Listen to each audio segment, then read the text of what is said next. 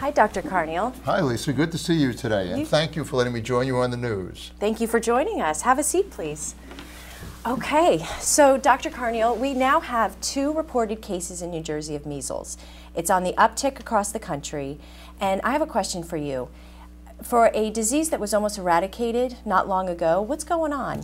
Well, it relates to immunization. For some reason, and there are different reasons people have, many people have stopped having their children immunized. And because of that, when the virus gets out in the community, it then spreads, and you see many cases. There's been roughly, depending on which count you read, between 147 and 162 in the United States. The funny thing is people think of the measles as a benign childhood disease. But in fact, there is a mortality associated with it in children 5 and under of 1 in 1,000. And there is a brain infection associated with it in 1 in 1,000 people become infected with it. So it can be quite serious besides other complications. Wow. So what I'm hearing you say is that the reason why there's an uptick is because some individuals are not getting vaccinated. So even as someone who is vaccinated, they can actually get the measles from someone who hasn't been? Is that right? No, they can't as long as they've developed antibodies to it. But the issue, which is even broader, is that we have a lot of people out there nowadays who get chemotherapy, for example, for different cancers and such.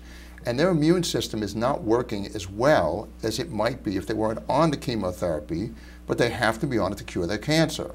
Well, one of the problems you have is you have people now exposed to the measles who can carry it, and for 4 days before they become clinically sick, they can spread the disease.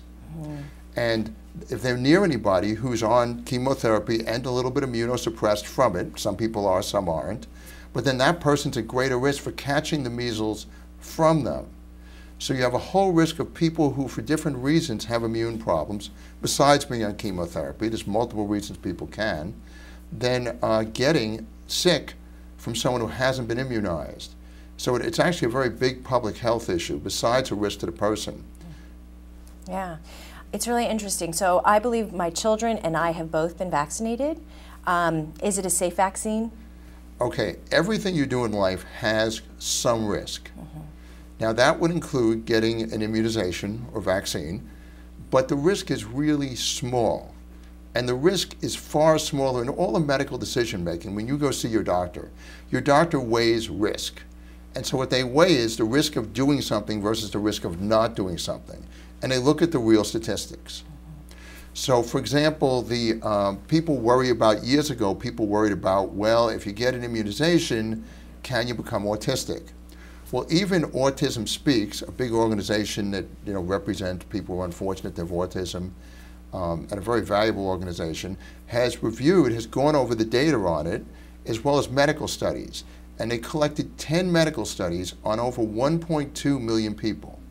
And the conclusion was that vaccination and immunization do not relate to developing autism. And there's just no relationship there. And so Autism Speaks has come out, and it's right on the web. You can find it, just Google it out. And you'll see they say that there is no relationship, and that should not affect people getting immunized. So if that's the reason why people are not getting it, because they're concerned about that, they really shouldn't be. But some people may have other reasons, of course. Okay. And once you've been vaccinated, is there an expiration date that you have to go back and be revaccinated? For most people, the answer is no, but you can always check it by having a blood test at your doctor's office where your doctor can draw antibodies and find out. Okay. Well, this is a really important topic, and I'm so appreciative that you joined us here today. I feel like this will really help some parents understand some of the precautions they can take and make some decisions for themselves. Sure. Well, thank you for letting me join you on the news. And I just want to say that if people who are watching the news have any questions or medical issues that'd like to be discussed, they can send them into HomeTowne TV, and we can review them and try to answer them for them. Excellent. Thank you. And we'll see you next month, right? Excellent. Yes. All right. Thank you, Dr. Carniol.